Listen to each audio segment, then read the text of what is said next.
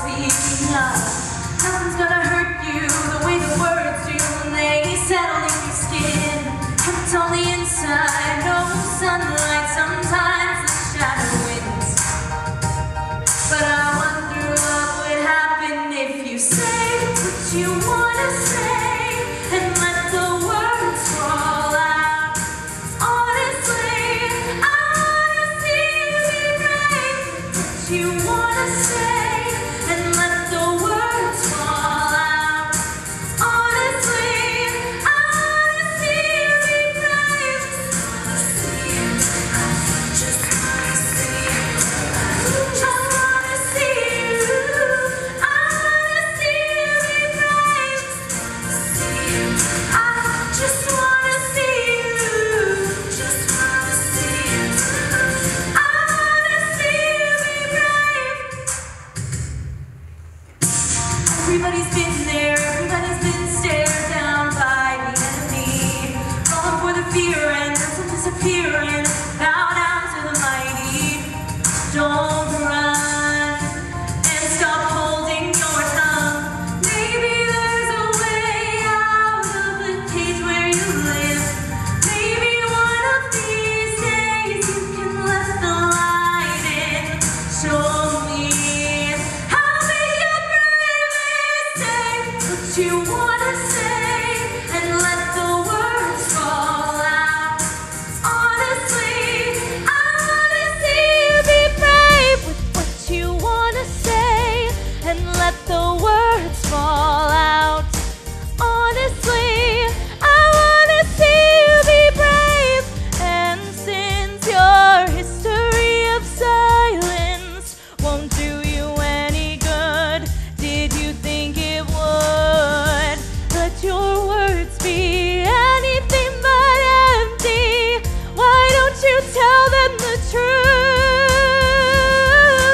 Say what you wanna say and let the words fall out.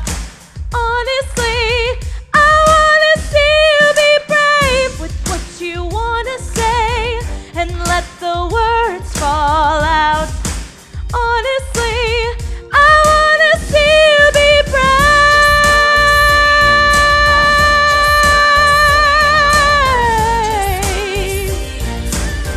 I wanna see you be brave.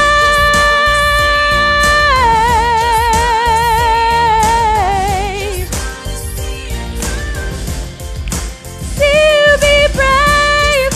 Yeah, yeah. Oh.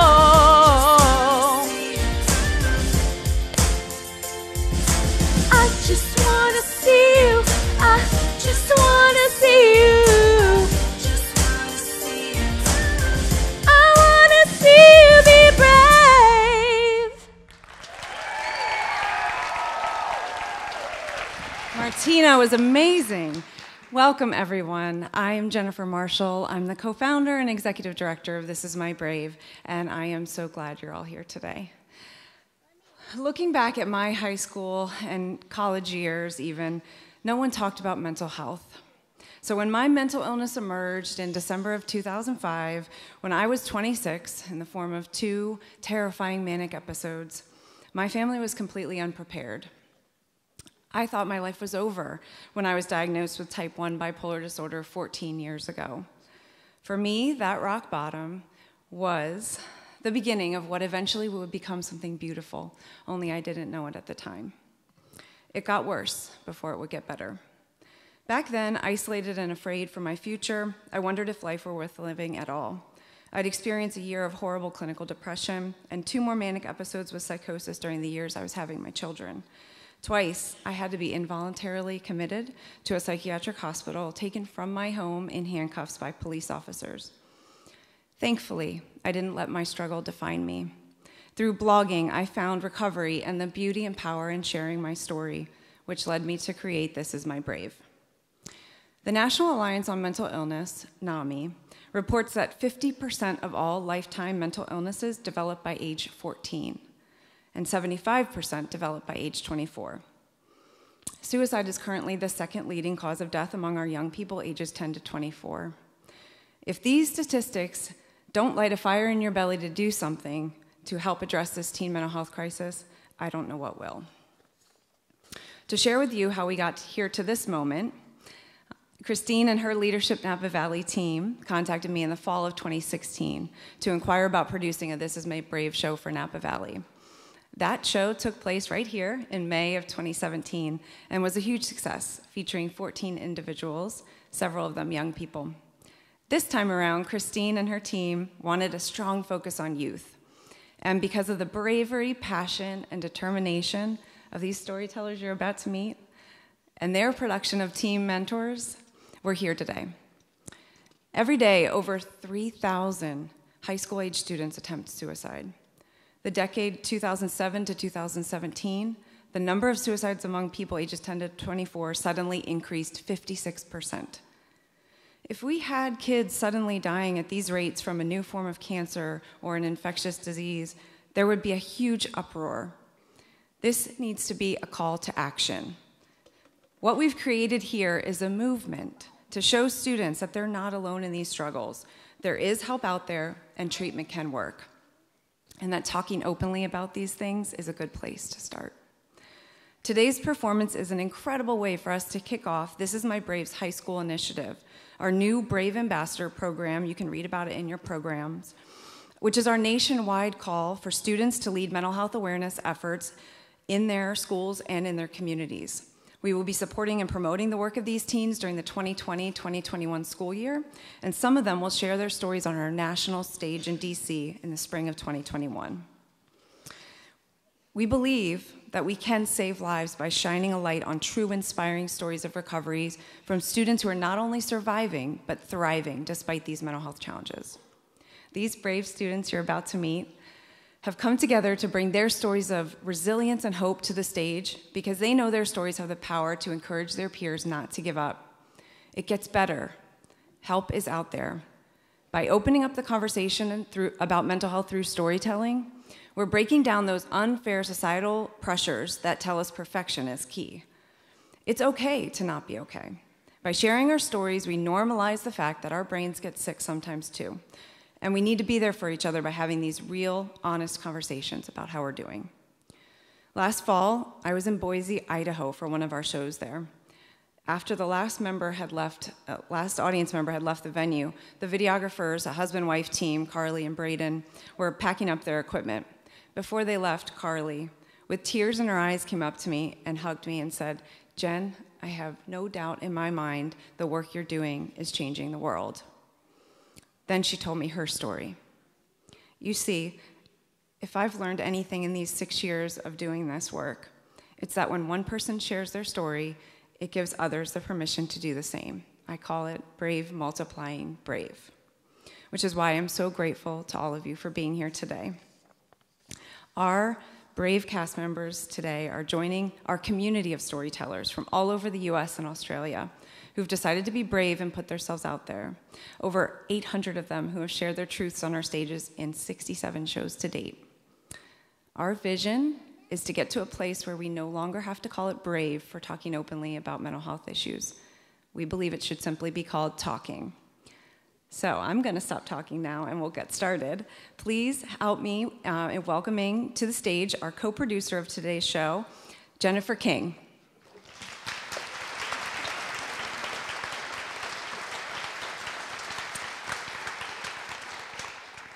Welcome to This Is My Brave, the show. As mentioned, I'm Jennifer King. I'm a professor of theater at Napa Valley College, and I'm also the artistic director of the Performing Arts Center here. I'd like to thank everyone for coming today to witness the Napa Valley shine a light on mental health issues to end stigma. First and foremost, we'd like to take a moment to thank our sponsors. Our 2020 season of shows wouldn't be possible without the support of our national sponsors, Allergan, Janssen, and MeUndies. We also appreciate the generous support of our many local sponsors, Adventist Health St. Helena, Arts Council Napa Valley College, St. Joseph's Health Queen of the Valley, the Staglin family, American Medical Response, St. Helena Performing Arts Center, Napa County Health and Human Services, Clinic Olay, and the Doctors Company. That's a lot. Let's have a huge applause for all that support.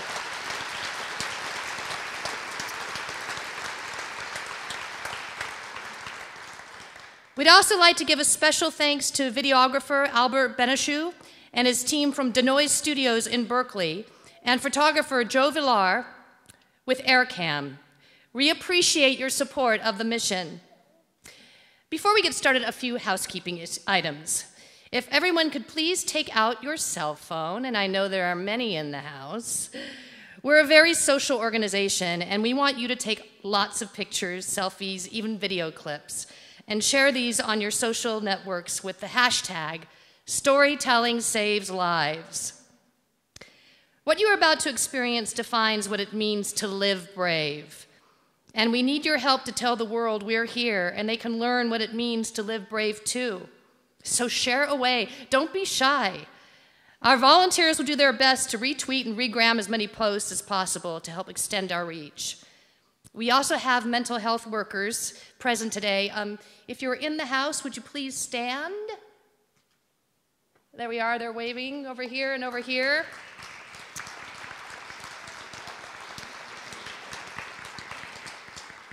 They will be both in the house and outside after the performance should you need someone to talk to. Since This Is My Brave is a storytelling organization, I thought it would make sense to tell you the story of how I learned about This Is My Brave and my reason for getting involved. Alcoholism and mental illness runs deep through both sides of my family. I have lost many friends and family far too young due to addiction. While I was spared a substance abuse problem, I was plagued with anxiety. But with the proper help, I live a very fulfilling life. So when This Is My Brave Napa Valley, when that team approached the Performing Arts Center about doing This Is My Brave, a youth show, I knew I wanted our relationship to be deeper than a mere rental. I wanted Napa Valley College Performing Arts to become a co-collaborator. And with the help of a supportive dean, mental health services here at Napa Valley College, and our school administration, we were able to create a marvelous partnership, and the result is what you will see today. And personally, it has been a privilege to serve as a co-producer. We're about to take you on a journey. You will laugh and you will cry. You will be enlightened, inspired, and our hope is that you will leave with a transformed perception of the invisibleness of mental illness, thanks to the bravery of our cast members. Today, we are hearing stories from people 14 to 24 because mental health is a critical issue for young people. Because this is the reality. 20% of adolescents and young adults have or will have a serious mental illness in any given year. 50% of mental health problems are established by age 14 and 75% by age 24. Suicide is the leading cause of death among those 15 to 24. But because we don't talk about mental illness, people often suffer in silence. This changes today, right on this stage. We're shining a light on mental illness to show the world that we are your friends, colleagues, neighbors, community members. We hope that through our storytelling, you will better understand mental illness, and you will be able to be supportive to those in your life who may experience it. You may be inspired to share your own story. It's when we share our stories that we start the conversation, and storytelling saves lives. So let's get started.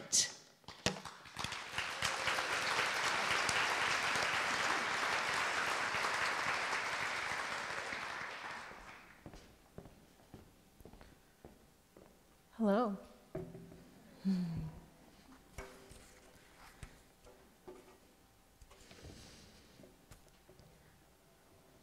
I started out wanting to talk about an issue that is of great importance to me at the moment. An issue that makes my blood boil but saddens me all at the same time. However, what I had written before was full of anger, and I soon realized that I wanted to talk about so much more. I felt if I was being given a chance to have a voice, then I wanted to get the most out of this opportunity. So here's my story.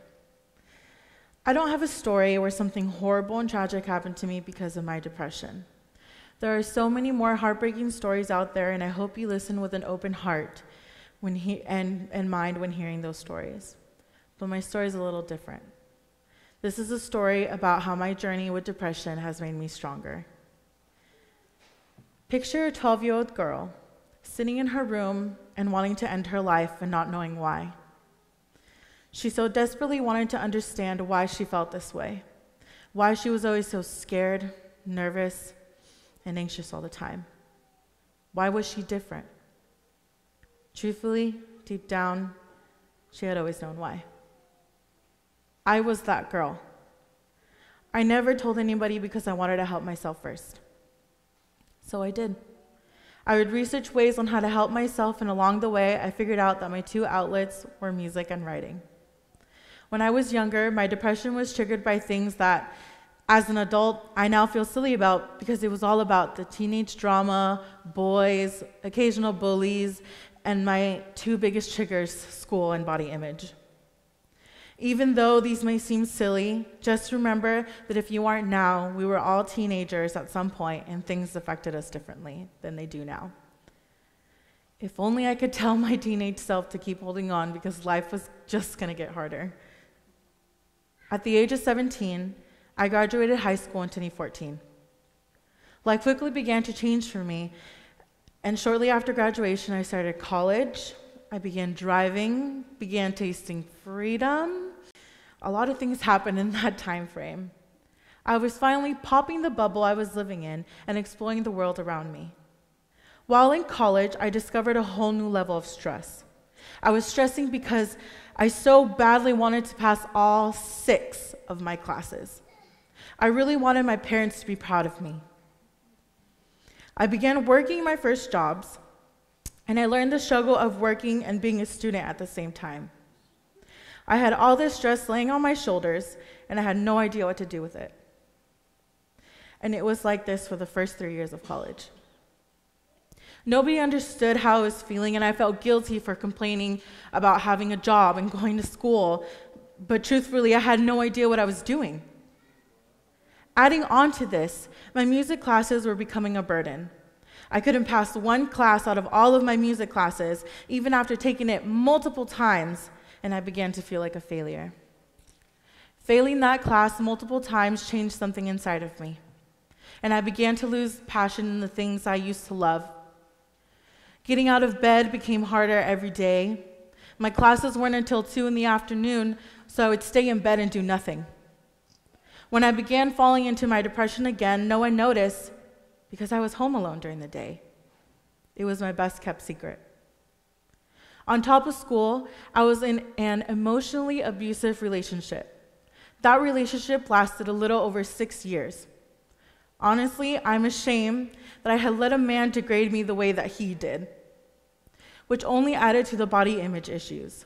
He was 6 years older than I was, and even though people might say I got myself into that situation, sure, you may be right, but a real man would never call me the names that he did. Names like dumb, fat, ugly, and he said that I would look better if I dressed a certain way or if I weighed a certain amount. But long story short, I left him after 6 long years because I knew my worth, and I knew that he was a toxic person in my life. Shortly after leaving that relationship, I met the man who is now my husband. I was finally happy again. After months of losing myself, I began to find the person who was hiding within me. When I met my husband, he encouraged me to stay in school and not take a break. He promised to support me in any way he could. So I decided to change my major to English. It was a whole new world for me, and I loved it. After only 6 months of dating, my husband proposed to me, and 3 months later, we were married. We've been married ever since, believe it or not. Depression was left behind, and I was loving these feelings of happiness. That is until things took another turn. Shocking, right? 3 or 4 months after getting married, my husband and I had to fight for custody for my stepson, Tony. That was a huge trigger for me. The court dates, parents' visits, and drama was too much. We fought so hard for him. No one except my parents knew about the situation, and I didn't want to talk about it because I cried every time. Cried of frustration and fear. I wasn't ready to be a mom. I felt like my whole world was being torn apart because this wasn't what I had asked for. I cried every day and it tore my husband apart. The stress and frustration of the whole process was eating me up inside. But I had to move forward, and after 6 very long months, my husband gained full custody of Tony, and from that moment on, my life changed forever. But wait, that's not all. Soon after we married, I decided to petition for my husband's green card. Remember that issue I had mentioned in the beginning? Well, this is it. We are still in the process, and it has almost been 2 years since we started, which is the normal time frame. The process isn't what gets to me. It's the what ifs. If it wasn't enough having to prove that our marriage is indeed real and true and paying all the very expensive fees, they make you wait long periods of time until you hear anything back, which gives you the time to sit there and imagine all the worst possible scenarios.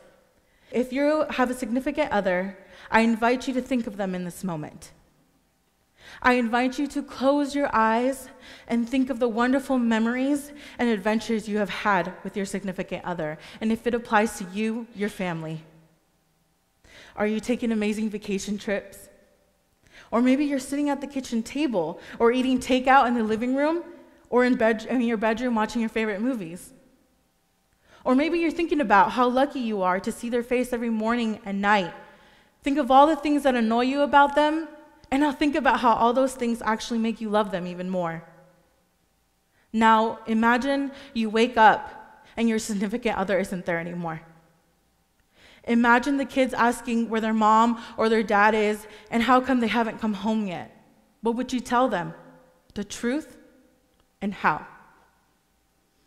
Imagine that you have been separated by the only person who has ever made you happy, and even though they are still your partner, you can no longer laugh with someone. You no longer have someone to cry with, to argue with, to kiss.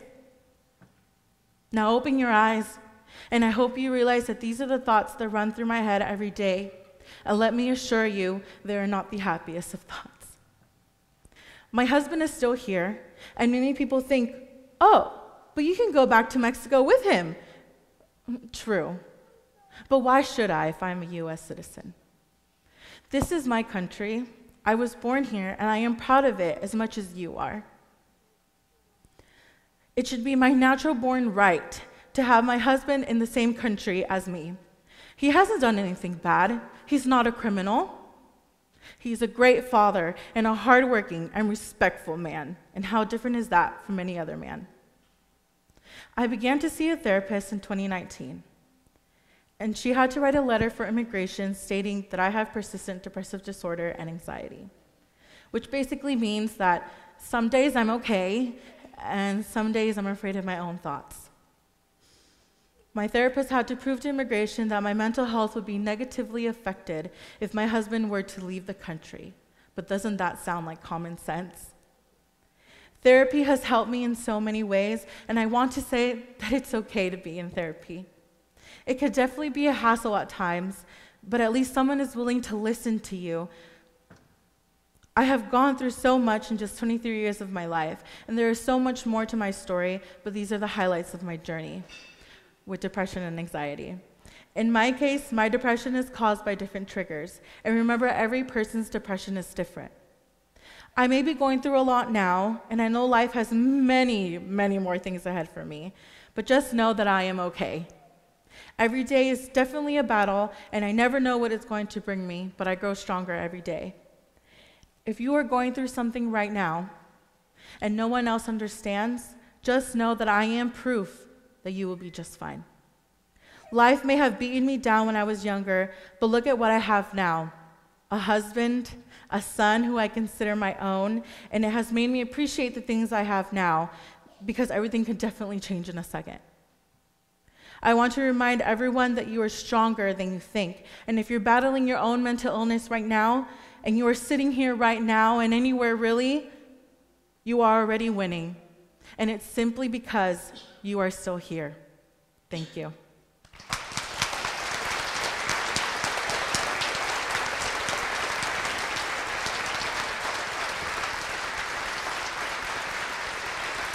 And now, please welcome Larkin to the stage. Ready?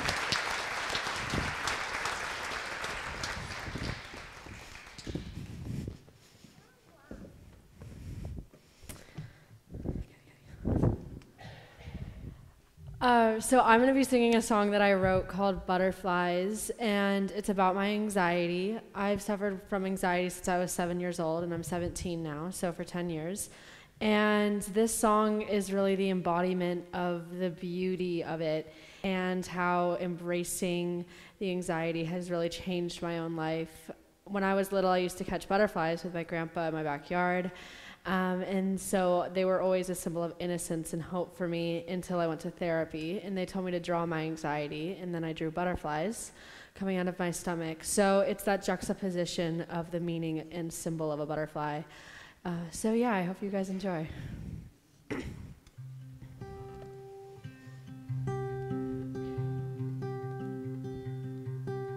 Shallow breathing in an aching heart. Sometimes I just fall apart. It's in my head, I'm overthinking, getting in the way of my sleeping. Melatonin in my system, I can't sleep without it. I'm anxiously walking and I'm anxiously talking, anxiously breathing, I'm anxiously thinking. Butterflies come up inside my stomach, I don't want them, but I am anxiously falling apart. Shaking hand, spinning head, everything I see is red. I can't breathe, I take a breath. Breathing fast, thinking slow. Sometimes I just can't let go. Little things and big things come around. You could say there's always something, even if it feels like nothing. I can't seem to find a time to sleep. Butterflies are wild and crazy, just so frustrating. I can't seem to find a time to think. I'm anxiously walking and I'm anxiously talking. I'm anxiously breathing, I'm anxiously sleeping. Butterflies come up inside my stomach, I don't want them, but I am anxiously falling apart,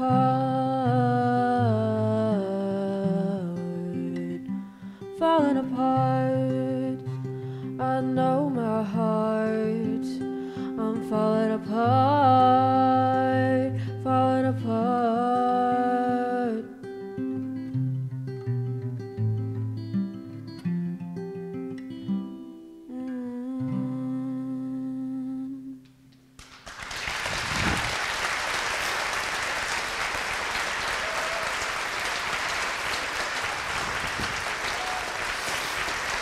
I'm so proud to introduce Isaiah.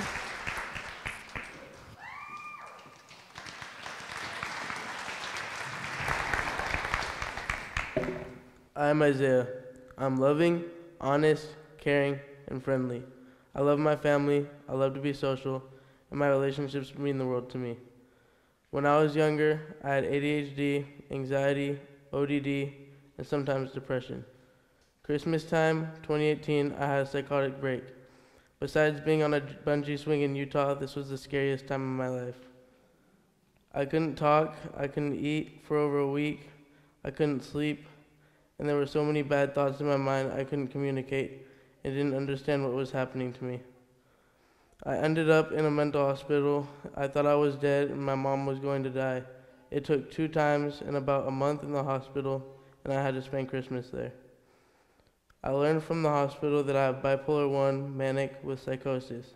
This means my feelings can be all over the place and my mind can race with negative thoughts. I have to take medication to slow those things down.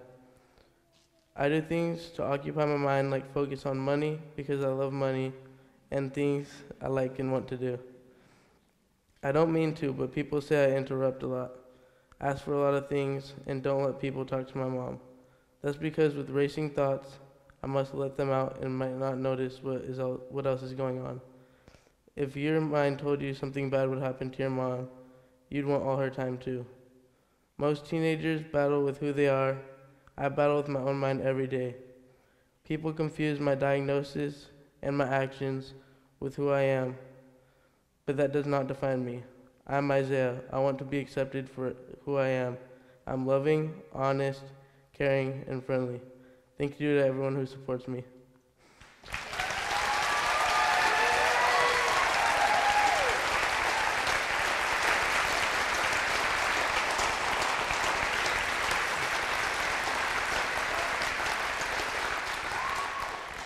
Please welcome Daisy to the stage.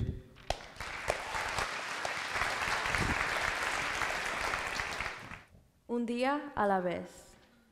Mi mamá me enseñó que siempre hay que seguir adelante. Keep pushing forward no matter the cause. My mental health journey started to make a lot more sense when I began to understand my family history. I am first generation Mexican American. Mi familia viene de Puebla, Mexico. There is a large percentage of the population in Puebla living in poverty, my family among that population. It is common for kids to drop out as early as primary school. Can you imagine that? My mom dropped out and began to work at the age of 9 to help support her family financially. She learned the value of hard work and physical labor. Her brothers and sisters later to follow the same path. There was a stigma around mental health in my family. It was seen as selfish and something that's just in our heads. How can you think and put yourself first cuando hay cosas más importantes? My family didn't just grow up in poverty, but also in an abusive and alcoholic home. To them, the priority was making sure they had enough to pay the bills and take care of basic needs, while also surviving the domestic violence they would see between their parents. My mom, being tired of seeing her mom cry and her brothers and sisters scared all the time, led to her decision to move to the United States at the age of 17. Fue la primera en su familia en dejar su hogar y irse lejos. Going to a country she knows nothing about, not even the language, but she knew this was something she had to do for herself. My mom, Veronica Zamora, made a life for herself here in the States. As a single mother, she raised an older sister, younger brother, and me. My dad was an abusive partner. He was alcoholic and would physically abuse her. When I was 3 years old, my mom decided she would not only put her life at risk and my siblings at risk, or my life at risk, so she decided to leave. She decided to leave with just a few suitcases filled with just the essentials. I was only 3 years old. My older sister 6, and my younger brother 1. With no money, a couple of suitcases, and 3 young children, my mom took us to live with one of her friends in Santana, California. Most of the time, we would be the 4 of us in a room at a stranger's house, but that's all she could afford at the time. It wasn't until my 5th grade year that my mom gave my siblings and I the news that we finally got the apartment that we always dreamt of. I was 12 years old when I went from being a happy, smiling, weird girl to quiet and closed out. From telling my mom everything to barely telling her anything. I couldn't quite understand what was going on with me. And it didn't happen overnight either, but it kept getting worse. I remember feeling alone in a house filled with people who loved me. I felt this pain inside of me, and it seemed like it took control over me and everything I would do. Most of the time I would be in bed. It seemed as if nothing, not even me, not anyone, could get me out of it. I started to self-harm because I couldn't stand the emotional and mental pain I was in. I reached out for support from a teacher who thankfully connected me to a therapist. That was when I was diagnosed with chronic depression and anxiety disorder. When I was diagnosed, my mom would say, "Hay que seguir adelante y hay que ser fuerte." But during the time, I didn't feel like I could keep moving forward or be strong. I couldn't even deal with anything. I didn't want to live. I couldn't explain to my mom that. I knew all the challenges and hardships she had to face to get us to where we are now. I even carried that stigma that it was selfish to feel what I felt. I couldn't get myself to explain how real it was what I was feeling. All I knew at the time that felt horrible. I could be anywhere and these horrible feelings and thoughts would start. I would be sitting down in class, trying to concentrate on the lesson, pay attention to the math problems or read the book. But I couldn't focus. I mean, would you be able to focus if all you can think about is suicide and these horrible, overwhelming feeling that you're worthless? Yeah, I didn't think so. I attempted suicide twice at the ages of 13 and 14, which led to me being hospitalized for a few days at the second attempt. At the hospital, my family's faces were filled with sadness, anger, confusion, and most of all, disappointment. My younger brother, however, told me, and he knew I wasn't trying to be selfish, but rather he told me, it is time for me to take the support I need and do this for myself. It was those words I needed to heal, for me to actually receive the support I needed. It was a struggle to get my mom to understand what was going on with my mental health, since she didn't grow up with the terms or even knowing that mental health is real. However, she listened to what I had to share. I listened to because I wasn't the only one in my family struggling with mental health. By receiving support from a therapist and sharing out my mental health journey, it not only broke the long toxic cycle that began in my family, but also began the healing process. This Is My Brave knows the power in storytelling and how storytelling saves lives. That is exactly what saved my life. I found power in sharing my story and letting my voice be heard. My chronic depression and anxiety disorder is something I have to live with to this day, pero hay que seguir adelante. I am proud to say that I am 17 years old and I am alive, moving forward. Thank you.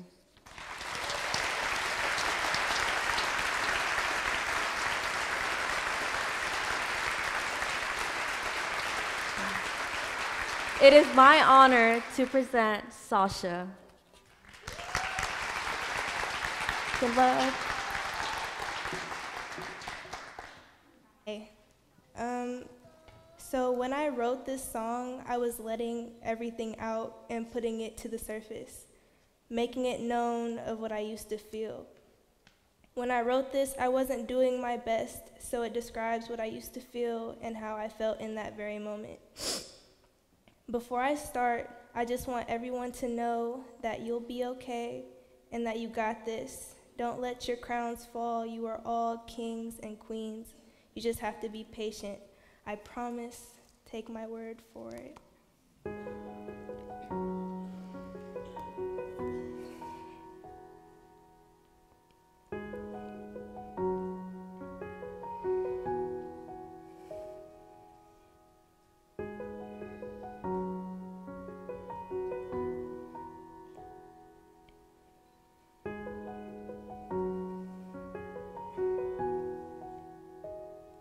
Let me take you back to when I was so sad that I tried to take my own life. When I used to cut, when I used to starve myself, that's how much I hated being alive.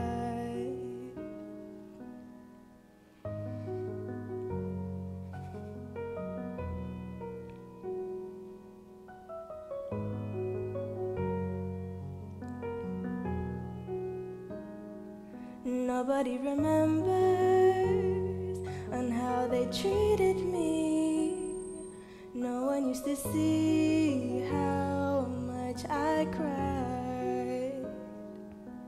I tried to be the perfect little me. I tried to be what you all wanted me to be. But I'm not, I'm just me. And I've lived this long to see that that's all I'm gonna be.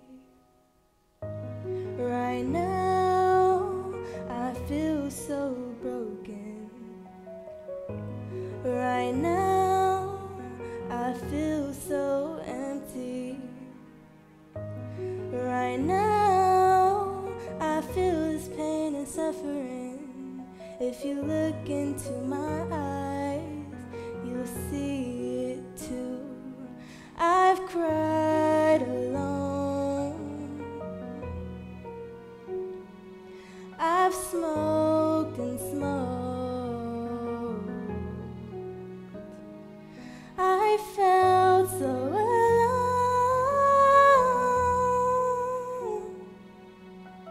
I'm just me, I'm me, and that's all I'm gonna be. I've been happy,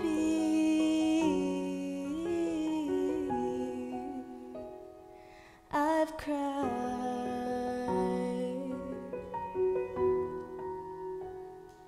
Do you see the tears in my eyes?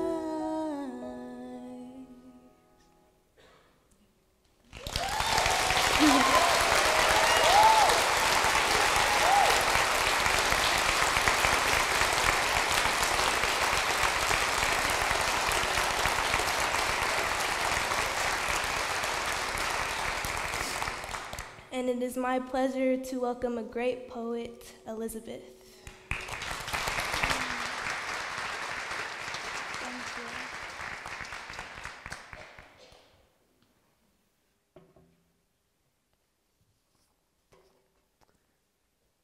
Hello, everyone. I'm Elizabeth. It is a blessing to have this opportunity to share my story with you all. I hope that by sharing bits and pieces of my life, you can all relate to me and find comfort and healing. 9 years old, I was sexually abused by my neighbor. I couldn't figure out how to forgive myself because I believed it was all my fault. I isolated myself from everyone. I wanted to tell an adult and get the weight lifted off of my chest, but whenever I tried, I was too scared and I felt ashamed. I couldn't find the courage within myself to speak up and get help. I dreaded life, knowing that I had so many years left to live. I was only in the 4th grade, suffering with severe depression.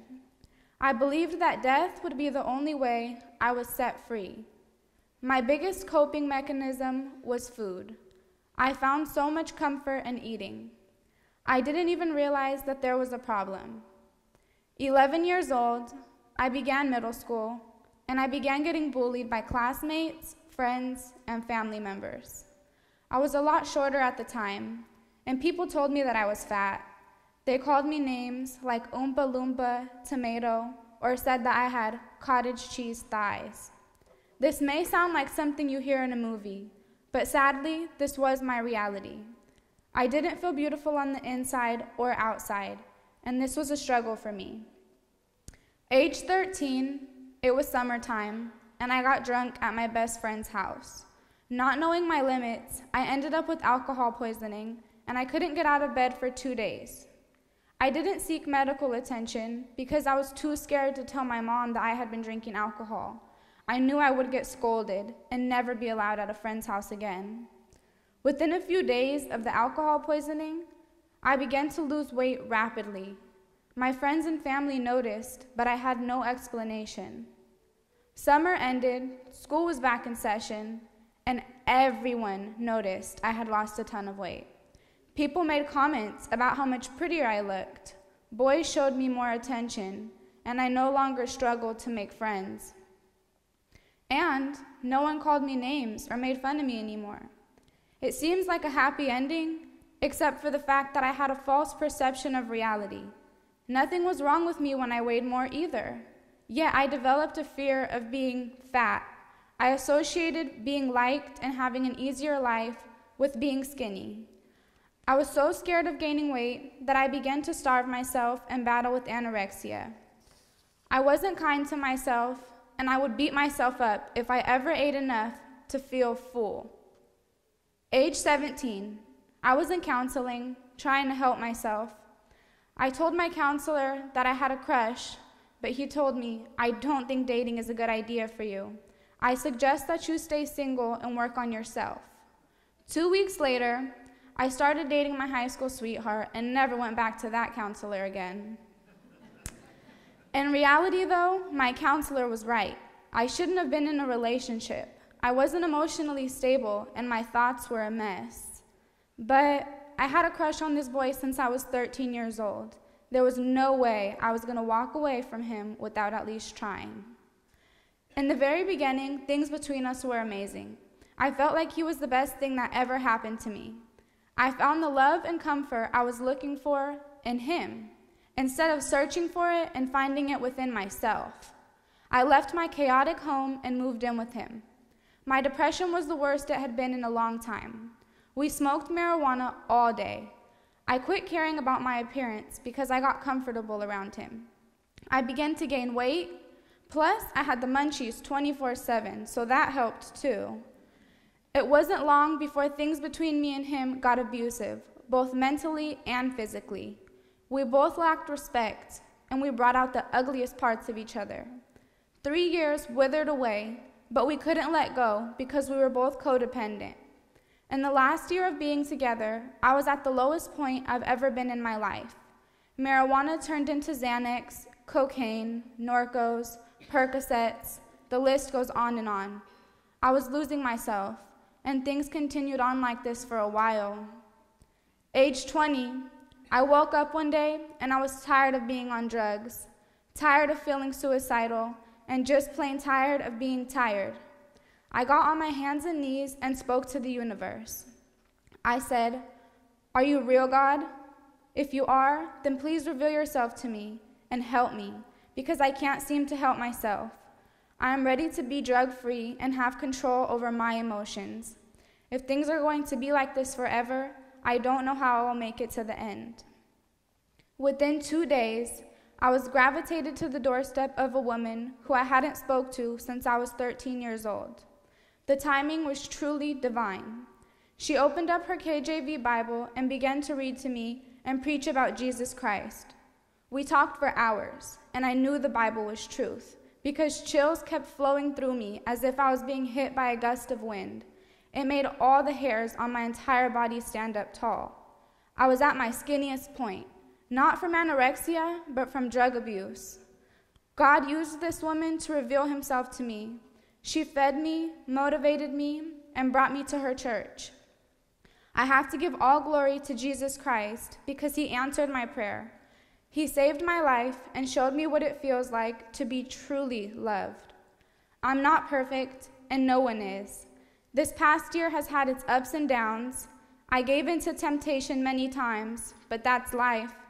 We all make mistakes, and thankfully the Holy Spirit always pulls me back onto the path of the straight and narrow. I'm 21 years old now. I'm in college full-time, and I'm a straight A student.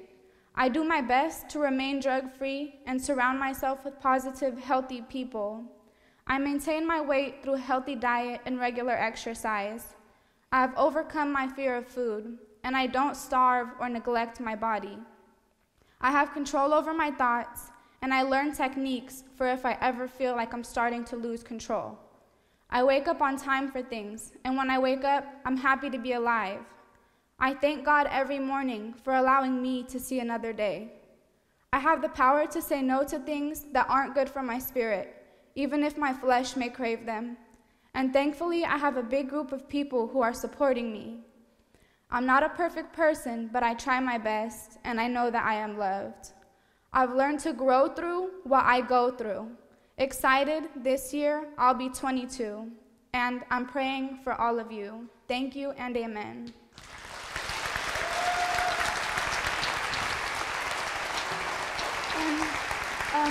Up next is going to be the amazing Chris.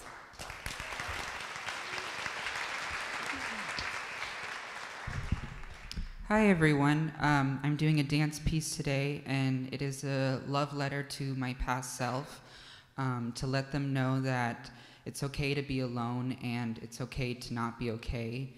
And if you are ever feeling lonely, it's okay to reach out, because without sorrow there is no joy.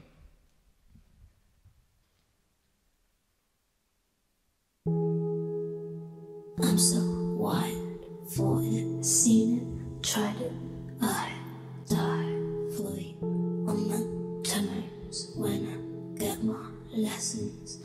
Learned apples, cherries, pain, breathe out pain. No, Novocaine, still maintain my grades. How come the more you have, the more that people want from you? More you burn away, the more that people earn from you. More you pull away, the more that they depend on you. I never seen a hero like me in a sci-fi, so I wonder if you need to remember me. I wonder if you think that I can ever raise you up. I wonder if you think that I can ever help you fly. I never seen a hero like me in a sci-fi, but I'd save a life if I thought it belonged to you.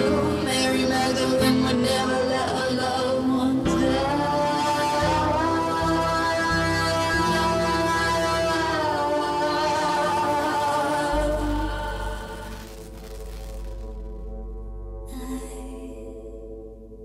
Didn't know that you were lonely. If you'd have just told me, I'd be home with you. I didn't know that you were lonely. If you'd have just told me, I'd be running down the hills to you.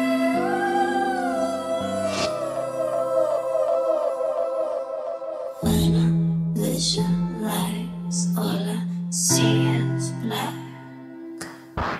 Throw me to the floor, just a little more. Get it on next, I know I've been gone. You've been all alone, stoking all the fires in the cellar, place of light. Call me late at night, and I'll be running home to you. Didn't know that you were lonely. If you had just told me, I'd be home with you. I didn't know that you were lonely. If you had just told me, I'd be running down the hills to you.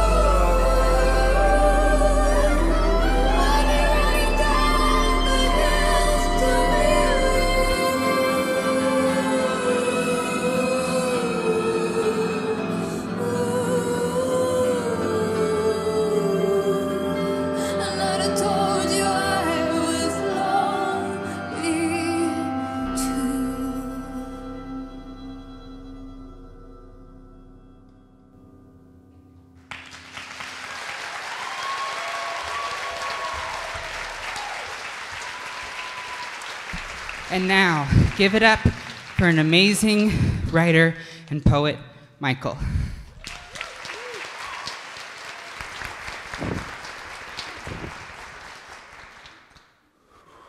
Good afternoon, everyone. Hello. My name is Michael Rupprecht. I'm 20 years old, and I lived here in Napa since I was about 7. I do hope you're enjoying the show this afternoon. It's an honor to be here in front of you performing a piece of mine today. So, let's begin. Stop me if you've heard this one before. This guy thinks he's got to wash his hands way more than he needs to. He touches doorknobs, he has to go wash his hands. It's that kind of thing. He's got a routine in the morning for how he gets ready. It goes prayer, brush teeth, but brush teeth in increments of 7. And then apply deodorant in increments of 4 swipes, and apply cologne increments of 4 sprays. Always after, never before, or else you start over. Oh yeah, and underwear, pants, belt, but if you miss the belt, you also start over. And then the shirt. And leave the room thinking a good thought. But that's the kicker for him, because he can't stop the bad thoughts. Nevertheless, make sure that your body leaves the doorframe thinking a good thought, unless you want to start over. Like I said, stop me if you've heard this one before. As a kid, he didn't really play with his toys. It was more like organizing them. He would line them up and admire his handiwork. And you know, bathrooms can be the worst. Dirt, germs, bodily fluids, debilitating for him. It's everywhere with zero evidence. He's used an arsenal of household cleaning products. If this thing had its way, he would clean himself to death. His entire existence erased, cleaned away. Stop me if you've heard this one before. At this point, he stopped letting himself near sharp things, anything that could hurt someone, because when he looks in the mirror, that reflection shows back a monster. But why would he do that? Why would he do such things? It makes no sense. But he is scared for his life. He is scared for the life of his loved ones, for the lives of everyone around him. He is scared of himself. He keeps seeing himself going through with it, ending it, all. It's getting to be too much. You can stop me if you've heard this one before. It's the one where he's seeing things and hearing things. But not like seeing things and hearing things. You know, it's these images and these thoughts and these scenes of these things that pain him, these things that he knows he's not. But what if it means nothing? What if it means something? What if it means everything? Where is it coming from? What is happening to him? He clearly needs help. Someone should help him. Help me. Please stop me if you've heard this one before. Because it all has to be perfect. Everything has to be perfect. Perfect, perfect, perfect, perfect, perfect. Stop me if you've heard this one before. Love of all things has become tricky for him. The thoughts latch onto it, his haven, his very own haven, even lost. These images and scenes are haunting, unwanted, horrifying. Where do these even come from? Why him? He just wants to love, to be loved, to feel love again. He needs love. I want to live again. Make it stop me if you've heard this one before. The thoughts tell him he's not who he says he is, that he's not who he knows he is. And that is a blunt knife cut through the chest. He can't look at people. He can't look at loved ones. He can't look at himself. He's scared. He's haunted. He's hunted. All while he smiles at gatherings to friends and family. Stop me if you've heard this one before. At his lowest point, he wonders if God even hears him, or if God's mad at him, if he's lost in some darkness, if he's lost light, faith, God, Christ, who he had known his whole life. He fears he's hopeless. Stop me if you've heard this one before. The obsessions won't cease. The compulsions must happen, or else,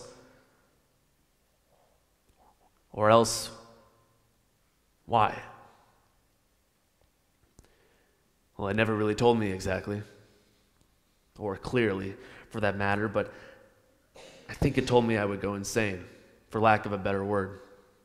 I might not. But what if? What if I become everything that I am not. That would kill me. To know thyself and to be told you are not who you know you are is painful, cruel, agony. But listen to me. After years of this fight, I know who I am. I know it will not kill me.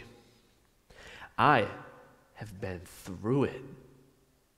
I have been beaten, battered, bruised, and left bloody, but I never gave up, and I never will. Every day, I am at war until this mental tyranny reigns no more. Tell me, friend, have you heard this one before? Obsessive-compulsive disorder. I live with OCD. Have you heard this one before? It's no joke.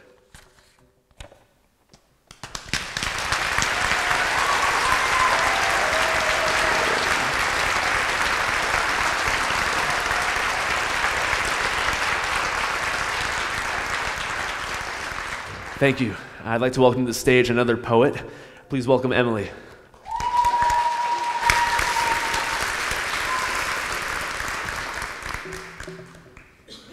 Hello, my name is Emily Long and I am 15 years old.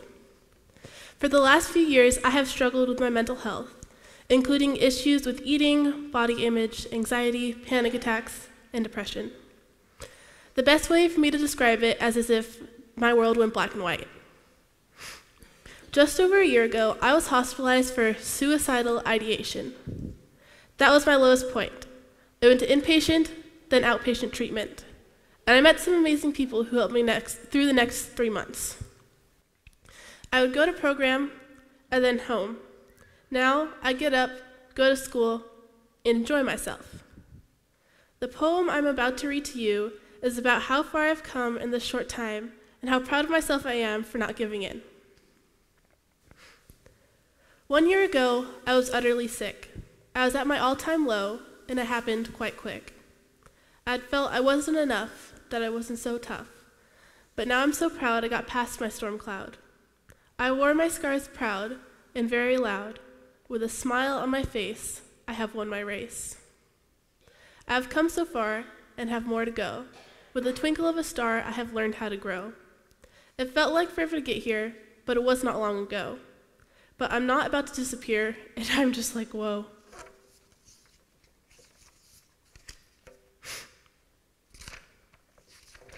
I'm proud of my journey, though it involved a gurney, because 1 year ago, I wasn't so sturdy, and now I can't wait to make it to 30. Thank you.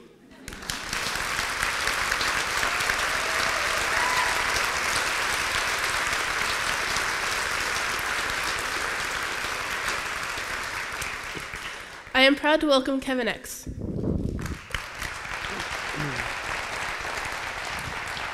Hello, everybody. From where you're seated, can we interact? Can you look around from where you're seated? Look for someone who looks like you in regards of age, ethnicity, and gender. Now look for someone who looks like me. Thank you.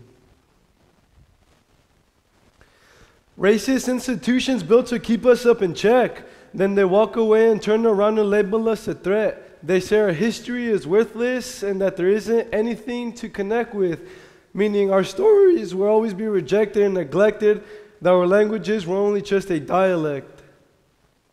But they expect me to stay quiet and ask no questions, and to dress a badge with no patience. A uniform that is a plotline film that can easily end with a chalk outline to make a body look stylish for a camera full of RIP hashtags. The childish politicians, Congress elects run into our neighborhoods and make us deject. They say they will fix our roads and stabilize our communities, but they only meant that for the tourism. No resource, recreational centers for us to do. It seems like we're the tourists trying to find new ways to have fun and new ways to be seen. Two split realities, stuck in between. Mental health is a real thing. The struggles at home with the absence of a father who may rest in peace.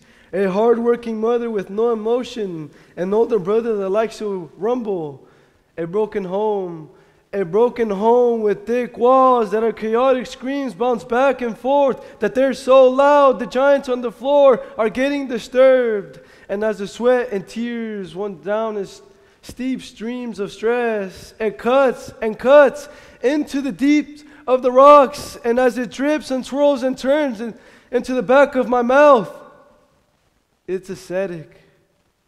The paramedics storm and rush into the house of our starvation. Masculation taught me to never receive consultation. No llores porque eres macho. They told me to hang my emotions in a gancho. No mattresses, but blankets and pillows on the floors. And when morning rose, the bad influences came around. While mama was on the ground, her hunchback was getting down to the root of the vine. Her spine didn't even have a straight line. And in the evening we froze. My little sister wanted more, but the pain was too hard to control. And by telling her no, made her question the unknown.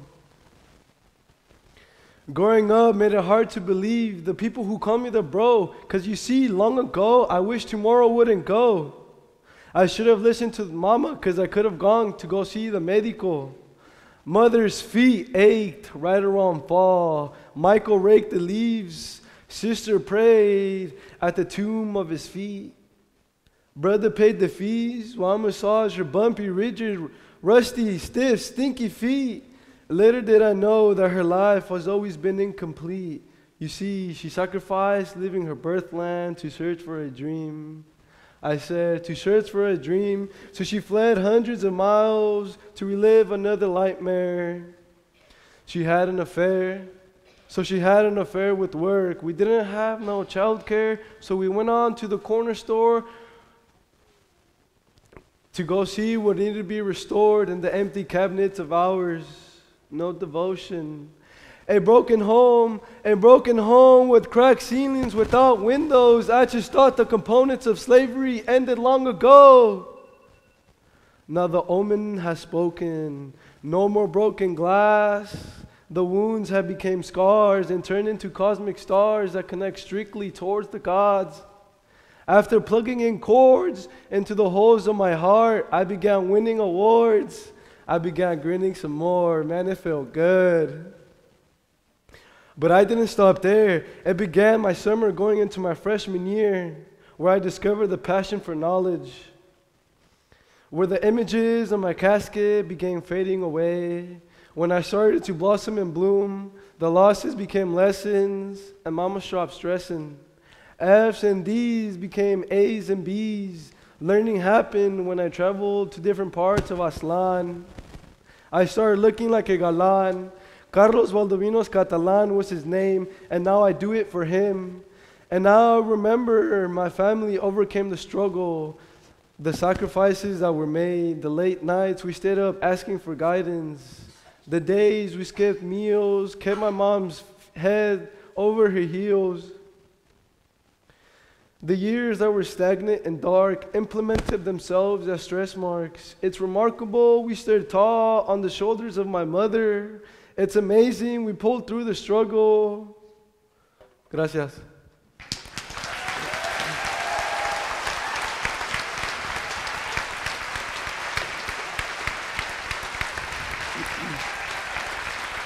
And now, up next, we have the turtlenecks.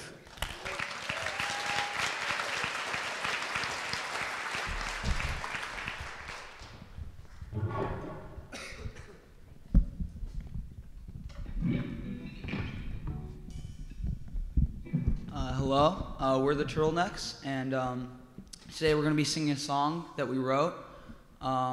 It's called Jump Around, and it's written in part about my struggle with anxiety. And I think that's really evident throughout the song if you're able to listen to the lyrics. So we're really excited to perform, and thank you.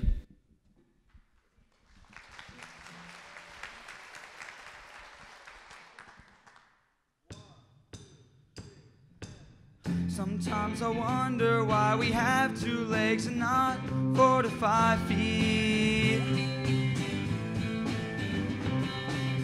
The walls are white, but why am I so goddamn ugly?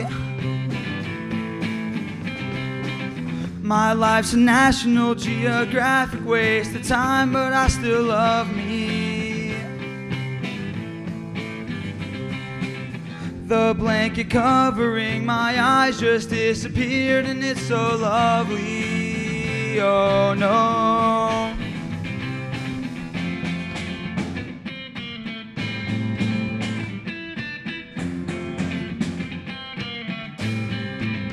Sometimes I walk around, scream around, watch the silent colors on the TV, baby.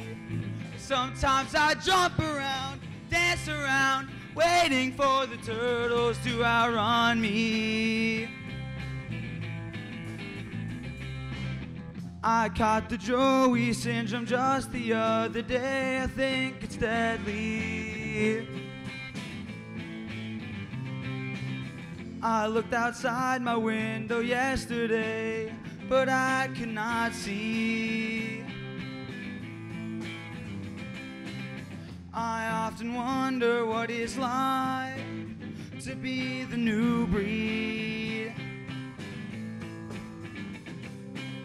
I'll start collecting all my thoughts to make a medley. Oh no.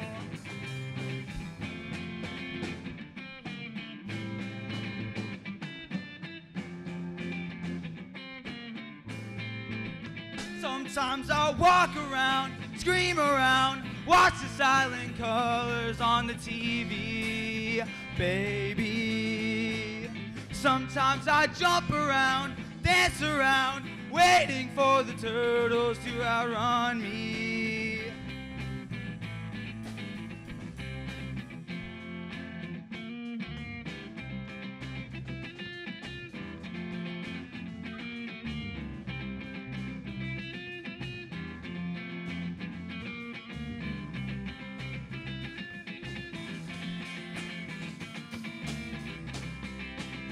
Sometimes I'll walk around, scream around, watch the silent colors on the TV, baby.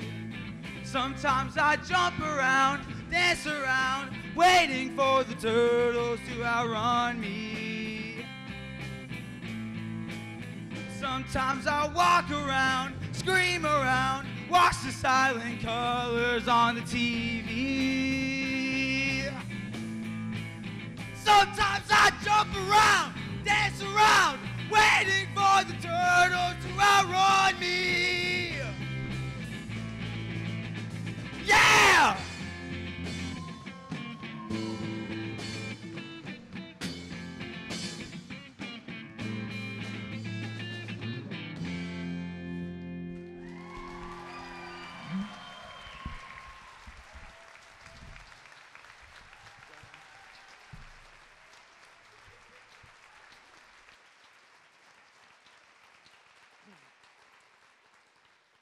Well, as you can have experienced, our brave cast was able to shine a light today on a topic we don't talk about enough. I'd like to take a moment to ask all of you, our audience, to be brave with us and to stand, please, if you yourself have experienced a mental health disorder or if you love someone who has, please stand.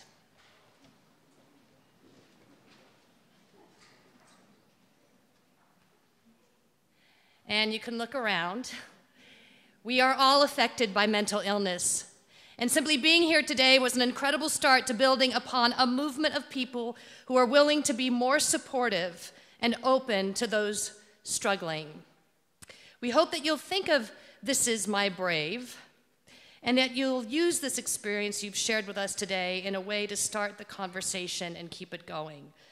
That is what it means to live brave. If you are moved by what you witnessed here tonight and today, and you'd like to make a contribution to This Is My Brave to help them continue this vitally important work, please check out the back cover of your program for more information about how to make a donation, and thank you so much for your support. We'd love to meet you in the lobby where we can gather and visit and learn about the resources provided by some of our sponsors. Also, you can find resources at the Mental Health Bookstore being sponsored by Napa Book Mine. But first, how about one more round of applause for our storytellers?